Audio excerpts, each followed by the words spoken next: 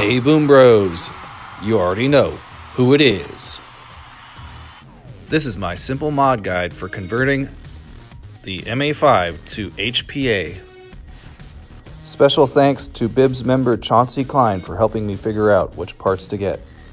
For this mod, you will need a paintball air tank, a paintball regulator, male push to connect fittings, 1/4, 1/8 tubing, MJV3 air release button.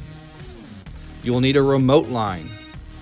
You will need a female threaded 1/4 quick disconnect. Links in the description. First, cut the tubing off your bladder as shown. You will not need this bladder. And simply connect your hoses and fittings as shown here. A very small cut into the shell on the top of the fitting of the MJV3 will allow the assembly to seat in properly. I also like to place a spring in here to make the trigger return quicker. The quick disconnect can be ran through the hole where the clip release button goes.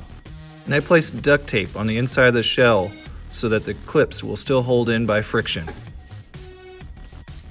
This mod is very simple and easy to do, but parts are expensive.